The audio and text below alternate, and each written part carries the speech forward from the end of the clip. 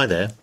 This video is going to be slightly different to my usual tutorials in that it is my first impressions of the current beta version of Blender 2.8. I haven't spent more than a few hours really using this in total, so I'm still very much learning my way around it. So my very first impression was, oh dear, I don't know where anything is. I have subsequently started to get to grips with it. One of the key differences is the timeline down here. So you can see by default, and this is all still pretty much default settings. It looks a little different. We haven't got all of the usual icons that we're used to seeing down here to click on. Many of them have actually moved over to here, and I will highlight those that I have become familiar with. We haven't got the usual menu on the left-hand side. We've got this menu. It's still opened and closed with T, but it looks quite a bit different. Being a beta, there are still bugs with it, and certainly one of the bugs I've quickly come across is the specials menu, which is normally opened with W, so you use that very often to subdivide a mesh, but for me that doesn't seem to be working.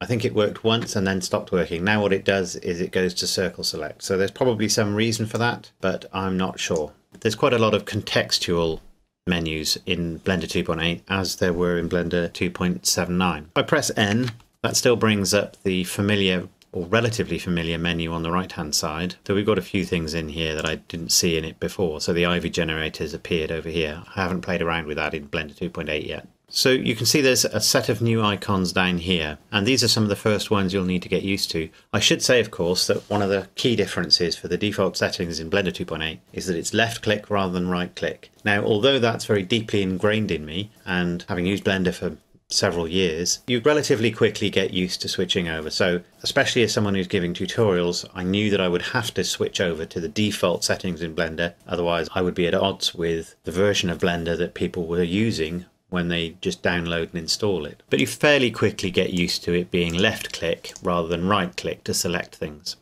So I've just turned something on there, and I'll explain what that is now.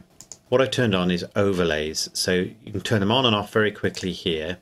And you can see with them on, you get the familiar outline of anything that you selected. A little note about selection. If I press A, you'll notice I selected everything.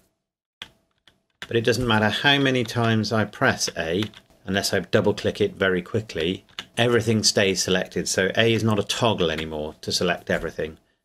If you press it twice very quickly, there does seem to be a shortcut to deselect everything, so that's fine. But normally to deselect it's Alt A. You can see my key presses down on the left hand side here. So Z will bring up a pie menu. Not a huge fan of pie menus, but they are considered to be the thing at the moment. So you can obviously quickly select which of the views you want. Alternatively, you can select your view down here. So we can press this one and we can see wireframe. This one is our standard material view. This one is our texture view. And then this one is our shaded view. It'll take a moment. I'm in cycles mode at the moment, and I've been playing around with Eevee to look at the differences between Eevee and a cycles render. So obviously I've put some volumetrics in this render, and it takes a little while and it's quite noisy. Another little point, in Blender 2.7 you can just click somewhere, left click somewhere, and the 3D cursor will move. You can see my 3D cursor is there and it's not going anywhere. The reason for that is I actually need to tell it that I want to move the 3D cursor and then left click somewhere and then it moves. It's taking me a little while to get used to that, but I don't see that's a major problem. Obviously we've got our pause button here. Now a little bit about the overlays. You'll notice although we're in cycles view, we're still seeing the object that I've got selected. So if I select the ship here, so it's still rendering the scene, but you can see that is the object I've got selected. So that's quite useful when you're needing to make tweaks to a model or a mesh and see how it affects the rendered version. If you don't want to see that though, you need to turn off overlays. You can quickly do that by just clicking this here and you can see it's completely vanished, but that will vanish no matter what scene you're in. You can, however, choose specific things that you want to see and others that you don't. You can play around with these options in here. You can turn the grid on and off, for example. You can see the grids just appear down there. It's obviously not visible in the rendered version. If you right click on an object, you'll actually get an object context menu. So you can quickly switch on, for example, smooth shading or flat shading. I've just turned on flat shading there, and a few other options as well. One of the things that I'm not too keen on at the moment is how you open a new window. Essentially it works the same way. It took me a little while when I first came to Blender to work out how to drag and open a new window. I saw lots of people doing it on tutorials, but I hadn't quite realized that it was the little chevrons in the corner. Those chevrons have disappeared and all we've got is this little rounded area. And I found this to be the case in a lot of the options. The hot area, the area you need to click, is actually quite small.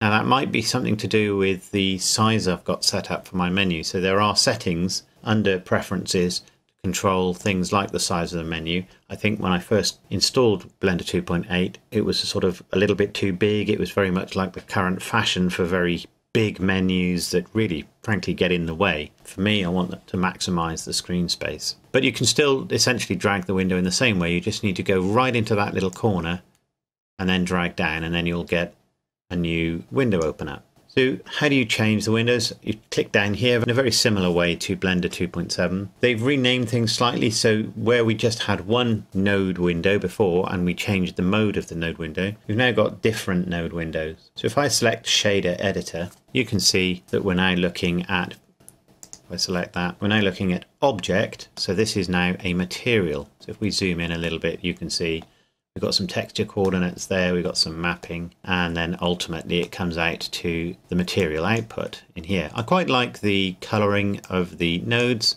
I think that's an option even in Blender 2.7. What I'm not so keen on, and it may well be that there is an option to change that, is these straight connectors. I felt that the Bezier curves were more elegant and frankly easier to follow when you start to get a more complicated setup. These straight lines, they're basically uglier, and also I don't think are as easy to read as curved lines that give you this general flow. But that's just a minor thing really. So if I want to look at the node for, say, the world, so this would be the sky, I go to world up here, and there we have the nodes I've got for literally the sky. I haven't looked into what line style's all about yet. So I can then switch to compositing. So it's still a node editor, but now it's compositing nodes, and all the familiar nodes are still there. Again, we've got these straight links. I've been playing around with this one, looking at different settings and how they work between cycles and Eevee. But other than that, it basically works in the same way. And evidently there's a texture node editor as well. As I say, this is my first impressions, and there's so much to get to grips with. So much has changed that it's taking me time to really get through it and understand what it's all about. So coming over to the menus over here, this element is very similar. One thing you may have noticed we're missing is layers. So layers have, at least by their name, completely vanished from Blender 2.8. They are still there in a way, but they're now called collections. They work slightly differently to layers. They're more flexible than layers, and you can have more of them, is my understanding. Obviously, we had a finite number of layers in Blender 2.7. It's now probably a very large number of layers that you can have. And also we can see what's in each layer by looking at this. So they're called collections now. So effectively you're grouping or creating a collection of objects that you are associating together in some way and then determining whether they're going to be visible. So we've got the eye symbol, we've got the selection symbol here to obviously prevent you changing something. We've got this symbol here which will disable it in the viewport. And we've got this symbol here, which is obviously to remove it from render. If we click to open that collection, we can see what we've got in there. We can see there's a sort of highlight on this one, which is, this is the object we have selected. If I select this one, what we can see is this one is in a different collection. These are default collections, by the way. They aren't ones I built. They've been, I guess, created by Blender 2.8, reading what layer things were in and creating a new collection for whatever was in that layer. So you can see that this object, this landscape object, is somewhere in collection number 2 because we've got a highlight around it there. We've got that triangle and then around it is a sort of lighter circle. So if I open that, we can see there's actually only one object in there and that one is highlighted. So that's the one I've got selected there. And one of the good things about it is it does give you a hint as to what sort of objects are in any given collection. So I can see that in collection 1 I've got some meshes, I guess identified by this triangle, and there seems to be the number 2 next to it, so I'm guessing there are 2 meshes. Yep, one is the volumetric mesh that I've set up, and the other one is the alien ship. But we can also see that there is a lamp in this collection, even without opening it. So if I open it, there it is, it's the sun. So that's quite good. That gives you a very quick indication of what's in there and what it might be for. And of course, you can rename them. however you want to. Now you notice here, this was obviously a layer that was created as a collection that was not in my active render. And that's really because I had some objects in here which I was using as particles, which are the particles that are appearing down here. And therefore that one is hidden and it's also disabled in the viewport. If I click that, you can see my objects appear here. Or I could just click one of them and it will appear. That's very good on the collection side. That's what I've learned so far. Evidently you can search for things as well. So that's quite good. A little about the next menu down. So they've taken all the menus which were appearing along horizontally and they put them vertically. I can sort of see why they're doing that. I've always had a bit of an issue with menus that don't have any text with them, but of course those never did. And you do get a hint if you just hover next to it. And I think you can set that delay as well. They're not all obvious. I am starting to get used to them. So if I select an object, you'll notice also if I select my ship, for example, I'll just turn that collection off. We've got that sort of sphere, that's our material, that's somewhat similar to the way it was. I miss them being colour. I think they could have been at least had a little bit of colour in them, or if they had a little bit of colour in them, like Blender 2.7, I'd have been able to locate them more quickly, whereas I have to look a little more carefully, especially with the relatively small menu that I have, just to identify what it is. So I think we can work out some of them. That's obviously textures. This is materials. This is textures. Here we have particles. There's no particle system on this one. If I select this object, you can see we have got a particle system, and this is presumably physics. So they've changed the icon for physics, but other than that, it looks like it's about the same. If we come back up to the very top, I'm not really sure what this one is telling us at the moment. It looks to have options for add-ons in there. So this is the main one. This is the scene. This is one of the more significant ones. So you can see it's set to render engine cycles at the moment. They've got this feature set as in Blender 2.7 and GPU compute. They've rearranged quite a few things, but essentially everything is there. You'll just find yourself searching for it, but obviously that'll just take a little bit of time to get used to. Everything you know should be there is there, and then you've got advanced versions as well. We've still got our little clock, I see, for seed. Some of this I'm actually coming across as we're looking through it. Some of it I need to spend a little bit of time with. And then there's our familiar max bounces, clamping we're used to seeing, and the caustics under separate menus rather than being visible straight away. And you can obviously set presets as well. It'd be nice to be able to just click perhaps the top of light path and have all of the options available straight away. And again, we have our normal options for settings down here. Don't seem to see an automatic tile size in here, so it may be that I'll have to set up my preferred size and leave it at that. Perhaps they decided it wasn't working very well, or maybe that add-on just hasn't been enabled yet. So a little bit of what I've learned so far about how it all works. If I press G, I can still move things around as normal. I can click here on the hand symbol to move the display around, and obviously that's just toggling between camera view and not. So when we click transform, we'll get something approximating the original gizmo. I'm not so keen on this format. It is one I've used before, but it's very easy to accidentally pick up the rotate option rather than whichever move option. And you can see there's even a scale option in there. It may be possible to limit it to what you actually want to do, perhaps by holding a key down or something, but I'm not sure how that might work at the moment. So it's additional functionality, maybe a little tricky to use at times, but okay. We can obviously turn those overlays off and on as normal. So what many of you are probably waiting to see is Eevee. So let's go to a render. So I'm in cycles mode at the moment. So I can just click down here under shading and just click this one to go to rendered view. Now this is the cycles mode right now. I'm going to turn the overlays off to make it look a little nicer. Now I've actually been playing with this scene to make it work better in Eevee. So the volumetrics is a little dense for this cycles render, but I think it looks okay. One of the key differences is that I think the volumetrics is working quite well. Obviously quite noisy. It clearly will need some denoising if I rendered it like this. And if I come out of the camera view and move around a little bit, you can see how that's working. I'll go back to camera view now. So that's rendering at 25 samples, I believe. You can see over there. Obviously this is just preview render mode at the moment. So what we'll now do is I'll just switch straight over to Eevee mode. So there it is, Eevee. And I'm in GPU compute. And you can see how it sort of thinks about it for a little while. Obviously what's missing initially is the volumetrics, and that's because I've got it turned off right now. The materials are basically there, as are the textures. If I move this around, we can see a little bit more of what's going on, so it's not too bad. So this is Eevee rendering. It's doing it in real time, it looks okay. I haven't turned any of the options that have appeared here on yet. So let's go back to camera view, and the main one is volumetric. So let's turn that on. And you can see it's immediately a fairly acceptable render. Now there are issues with Eevee, and I'll talk about those in a minute. It's not the answer to everything, but that's certainly, in terms of the sort of renders I was doing a few years ago, that's fine. Something I have played around with is actually using Eevee to do the volumetric rendering that Cycles struggles with, and then compositing that into a Cycles render. That's certainly something I'm going to look into more as Blender 2.8 beta develops. We can also add things like bloom and so on in there. That doesn't make a huge difference to this scene because most of the bloom is coming from a single light source, and it's coming from a light source which is embedded in a volumetric, which causes bloom anyway. So it actually, in this case, doesn't make a huge difference. But here's something that's quite interesting. If I move out of the camera view, so apart from this sort of shadowing you see for a moment, this is rendering at a very, very surprisingly fast speed. So you can see why bloom doesn't really do an awful lot. I can click it and we get a little bit more, a slightly larger effect on the light. This is just a point source light.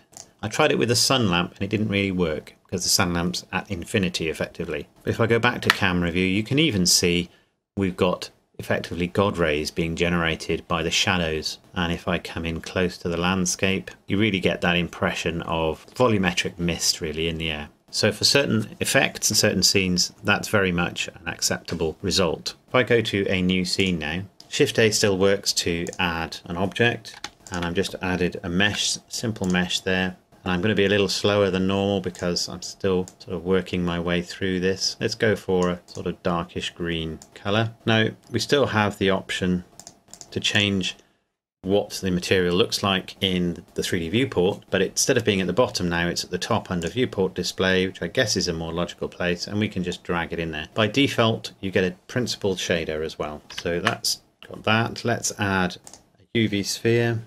Just bring that up to here, and I've obviously got my 3D cursor down below somewhere, and we'll now add an icosphere. I'm going to select my UV sphere, right click it and say smooth shading, so that's quite an efficient way to do it. I'm going to then select my icosphere and scale it down a little bit. See, I still haven't quite got used to needing to do that to move 3D cursor. I imagine there's a key combination. Shift spacebar apparently. Oh, by the way, the other change is pressing spacebar starts your animation. Now that's good, because I do a lot of switching between Adobe Premiere and Blender, and Premiere uses, and as do many other programs, uses the spacebar to start and stop the time sequence. Blender, of course, didn't used to do that, or Blender 2.7 and earlier doesn't do that. So I would often press spacebar in Blender and it would bring up another menu.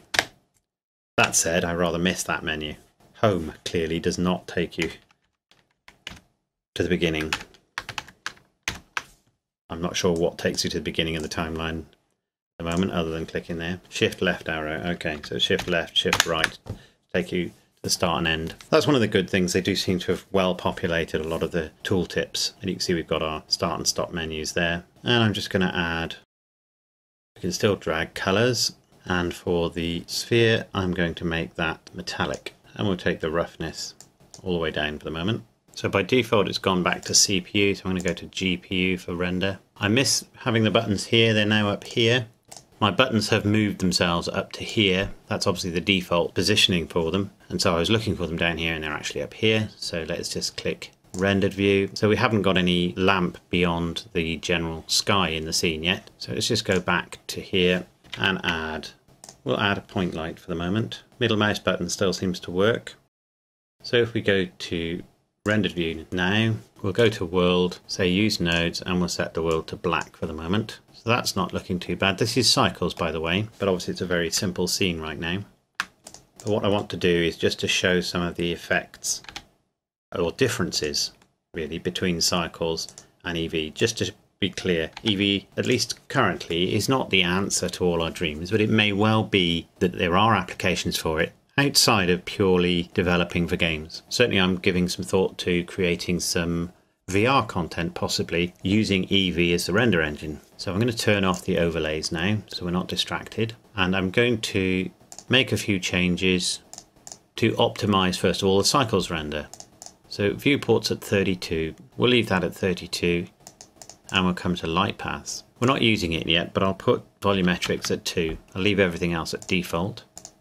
I'm going to put direct clamping up to 7, and I'm going to turn caustics off. I do have a reflective object here, but we haven't really got any caustic reflections right now. So that's okay, that's a reasonably nice version of the scene. And I draw your attention to the shadows. That's why I raised these objects up. So if I look at my collection, you can see there's my point lamp. Let's go to the lamp settings, and we can change how it works. Size is currently 0.25. Let's set that to 0, and you can see we've got completely sharp shadows, and if we set it to 1, we get completely fuzzy shadows. So I'm going to go to 0.1 for the moment. So it's a good midpoint really. The object that's closer to its shadow has got a sharper shadow than the one that's further away. And you can see there's a good definition between shadows there. I think what I'm going to do actually is copy that icosphere. I turn my overlays back on. You can see this is how it's useful. Shift D is normal, and then Control 2 to apply a subdivision surface. Right click and say smooth shading. So I'm already starting to get more comfortable with it. I wanted to do that really just to get some smooth transition shadows on that sphere, and perhaps we'll give that its own material. So we'll click the little 2 there, and we'll give that a little bit of less roughness, which will turn up the shininess. There you go. Perhaps change the color slightly. We'll make this light green, maybe yellow. We're getting some good green reflections from the surface there. And maybe we'll put some reflection on the surface as well by just turning the roughness down. There we go. So you can see how that works quite differently using the principled shader, but obviously that's available in Blender 279. So at this point, let's have a look at how that compares between Cycles and Eevee. So it's still a very simple scene, a few mesh objects, a few shiny objects, one lamp, and some moderately sharp shadows. So you have to click this, which I guess is supposed to look like a computer, and switch to Eevee. Initially it looks weird, but then obviously it bakes in the textures. And the first obvious thing is that the sky has gone all light. So I'm not entirely clear why it does that. Click to use nodes and use nodes again, and it's now gone black as it should be. So it may just be that switching between cycles business that's causing it a problem. So immediately we can see that it's more cartoon-like. The shadows are much sharper. The colours are much simpler. There's a real problem with this shiny sphere over here. The only thing that seems to be reflected at the moment is the lamp. It's a nice clean image, but it's a very simple one. But we've got some options we can play with over here. So we haven't got any volumetrics in this one at the moment. But what if we start with screen space reflections? So turning that on, suddenly it's a little better. We've now got some reflections back here. I noticed some lights appeared here, and we have something at least approximating some reflections over here. And there's clearly some options within here. If we say refraction, perhaps that's going to make a difference. No. Clearly refraction will have to be for something where you're perhaps looking through some glass or something like that. There are a number of settings here, but obviously I'm not really trying to say one is better than the other. Cycles is better for creating a physically accurate representation of what a scene would look like given the conditions that it's illuminated with. Eevee is about approximating that, but doing it very quickly and cleanly. I'm really just pointing out how they differ as render engines. So you can see there are some issues here. Right at that edge there's some problems and so on, which maybe playing around with this might be able to address. In fact, that's exactly what it seems to have done. But I noticed something's changed over there as well. So there's a lot of work to do to sort of work out exactly what this does for you. And no doubt it slows things down. We can, of course, turn on this bloom effect. It's a very popular effect in games. And play around with the radius and the intensity of it and so on. Raising the threshold so it's not quite as extreme. It's a common effect in games and things like that. Useful perhaps if you've got a very bright light source and something like that. And you can reduce the intensity of it there. Ambient occlusion. There won't be a lot to see in this particular scene. Depth of field. You obviously need to set depth of field up, but looking through the camera you can see it's varying.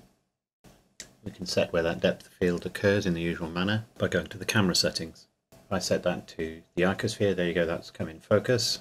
So we can play around with the depth of field here. But it's a passable effect.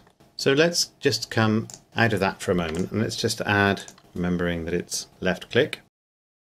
I've taken a copy of that sphere. I'm going to go to its materials. I'm going to remove that material, say a new one, and this time I'm going to select principled volume. Now that's not one I've noticed before in 2.7. I've missed it if it is in there. And I've told it that it's volumetric. So let's go back to rendered mode and look through the camera. So I set the density to 0 to begin with, and nothing's happening. And I think the reason for that is because we need to turn on volumetric rendering. So if we come down here, there they are, switch that on, go back to the material. So the reason that it's not working is because that's gone into the surface.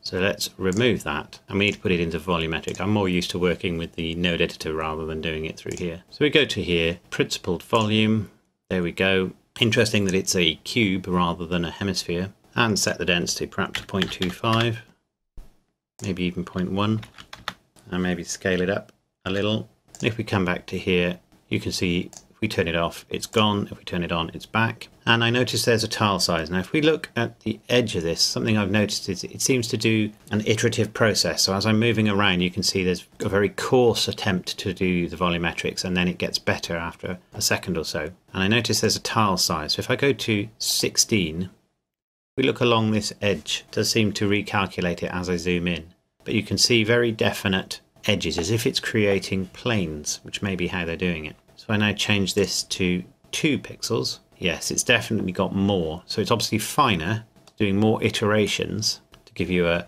smoother effect, but presumably takes longer. And I notice we've got a samples here, so let's put this up to 128. Yep, you can see it's recalculating again, and has to do that each time you move. So obviously, as it would in cycles, volumetrics slows things down. So let's switch over to cycles now and see how that compares.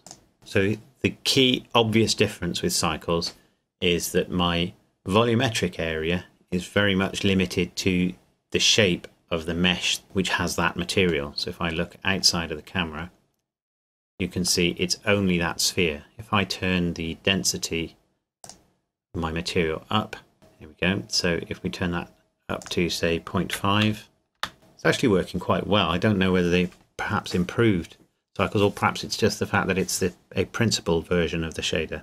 It seems to work pretty well. Seems to be a lot easier to set up than in Blender 2.7. But there you can see we've got what looks like a smoky bubble there. And if I go back to Eevee, of course, it approximates a cube. Now, in the majority of cases, it's not going to be a problem, but I think there may be a way around it anyway. So if we go back to Eevee, we've got our cube. So something I've already played with a little bit is putting some texture into a volumetric. So there's our principled volumetric shader. If I add a texture, which is just say a Voronoi texture, plug that into density, turn the scale up a little bit, and then add converter, which is a color ramp, and then narrow the points in. You can see even in Eevee that works. So you could describe whatever shape you need by some other mechanism, if it's a simple shape at least, by basically through the material, the density of the material. If you still want to have something other than a cube, perhaps you want wisps of smoke or something, so you can probably still do that, and certainly animate it using a texture input, using a generated texture input. This is obviously a three-dimensional shape that changes depending on which axis you move in. So if we have a look at cycles, obviously that works in cycles as well. So a few other things that I've observed about Blender 2.8. We've obviously got these various different workspace setups up here. So if I click modeling, we go to a simple setup, obviously designed for modeling, and it's gone into edit mode on the object that I've got selected. If I select sculpting, as you'd expect, it's put me into sculpt mode with my shape selected. UV editing, there's our UV edit screen, and you can see my object over here. Texture painting, shading. So I haven't really spent a lot of time looking at these, but the shading one is quite interesting because obviously we've got a sample of a texture down here. So if I perhaps select this object, there is my node setup. These are obviously my folders. There's my UV image, and obviously I can play around with it to see what's going on, and it looks as though it's put a default material for the reflectance map to help me see the shapes. Let's have a look at animation. So again, very much the sort of screen you'd expect to see. Rendering, okay, we've got a render screen. Compositing, as you'd expect, and scripting if you want to get into that. And layout seems to be the default. So I can certainly see some improvements in there. As I say, there are some bugs. W, for me at least, used to bring up a specials menu, doesn't do so anymore. For some reason puts me into C select mode.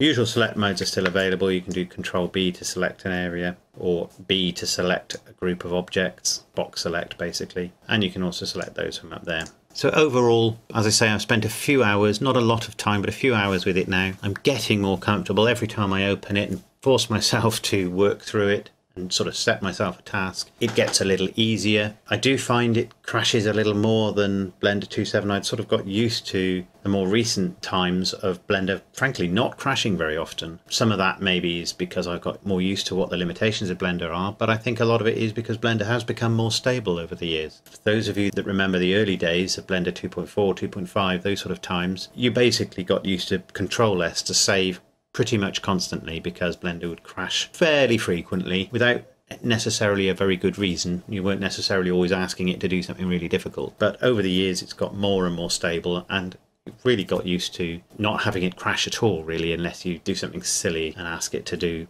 render some silly amount of samples on a volumetric render or something like that. I think there are clearly some workflow improvements on it. I look forward to the next iteration of the beta, assuming that isn't the final iteration, because I think there are still a few little bugs in there. I still find myself spending quite a bit of time looking for things, and I'm sort of not used to that. I miss the space bar. I think you can still bring it up with shift space bar and things like that. So it's going to take a little time to get used to the change in some of the basic key mappings. And I realize that if you are not doing tutorials, you can reset the key mappings however you want and keep it pretty much the same as earlier versions of Blender if you want to. But as someone who produces tutorials, I have to work with the default, so it's quite challenging. But we're getting there. I'm still going to be producing Blender 2.7 tutorials for the time being, but I may start to introduce a few Blender 2.8 ones in there as well. So I hope you enjoyed that, and I'll see you in the next tutorial.